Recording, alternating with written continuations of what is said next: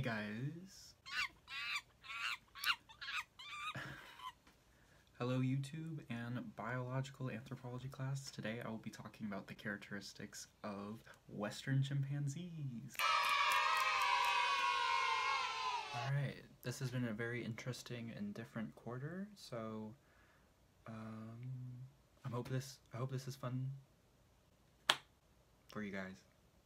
Alright, let's talk about some chimps, okay? Just a few photos to get us started with the Western chimpanzee. I'm sure by now we have all seen one of these guys before, whether in person or in film and TV. When we think of your typical chimpanzee, these are probably similar to the images that run through our heads. While their common species name is the Western chimpanzee, their scientific name is the troglodytes for use. Western chimpanzees mainly inhabit Western African countries like Côte d'Ivoire and Guinea. However, there are some smaller populations in surrounding countries. Although some study sites have documented that chimpanzees build their nests or sleeping platforms on the ground, arboreal nest building is typically the route they take, as building their nests high in the trees serves the function of protection from predators. Side note, I do not know who this lady is, but she looks like she's having a wonderful time up in that tree. Western chimpanzees, or the troglodytes for use, are a subspecies of the common chimpanzee that became genetically different from other chimpanzees approximately 500,000 years ago. Alright, so recent primatology research has shown that Western chimpanzees actually have a unique set of behavior that hasn't been observed before in other subspecies. This seems to be especially evident in the Fongoli chimpanzees that are found in Senegal. They have been observed to use places like caves to socialize and sleep. They travel and forage at night, they play in water, and have constructed wooden spears to hunt other primates. Male and female Western chimpanzees differ in their prey. Senegal bush babies account for about 75% of females' prey and about 47% of the males.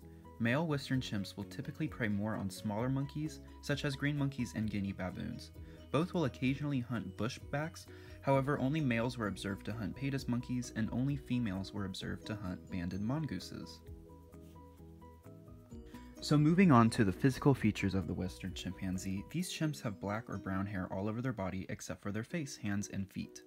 Male Western chimpanzees have an average body weight of 90 to 115 pounds and an average height of 3 to 4 feet. Female Western chimpanzees have an average body weight of 57 to 110 pounds and an average height of 2 to 3.5 feet. Baby Western chimps have much pinker skin under their dark hair when they are born, which turns darker as they age. Unlike other primates, chimpanzees do not have a tail. They have opposable thumbs just like humans, which functions similar as a method of grabbing objects. Alright, heads up, I might butcher this next part because there are some big words, but I'm trying my best. But moving on to the taxonomy of Western chimpanzees, which actually resembles your typical chimpanzee classification once we get to the subspecies category. Their kingdom is Animalia, their phylum is Chordata, their class is Mammalia, and their order is primates with the suborder being Haploini. Next we look at their family, which is the Hominidae, their tribe is the Hominini, their genus is Pan, their species is Pan troglodyte, and lastly their subspecies is, you guessed it, Pan troglodytes for use. What's really interesting about chimpanzee taxonomy is that it remains an active area of research. There are 4 subspecies of chimpanzee that are commonly recognized: our Western chimpanzee, the Nigeria-Cameroon chimpanzee, the Central chimpanzee, and the Eastern chimpanzee. The appropriate taxonomic label for different chimpanzee populations remains a matter of debate. Some genetic research suggests that current recognized subspecific distinctions are warranted. Given that the different populations across Africa differ in the threats they face, a regional approach is valuable for conservation purposes. Therefore, we use a 4 subspecies classification, acknowledging that future work may lead to recognition of more or fewer subspecies. Since 2016, Western chimps have been classified as critically endangered on the IUCN Red List of threat. Oh, hold on, I got my Invisalign in, let me take it out.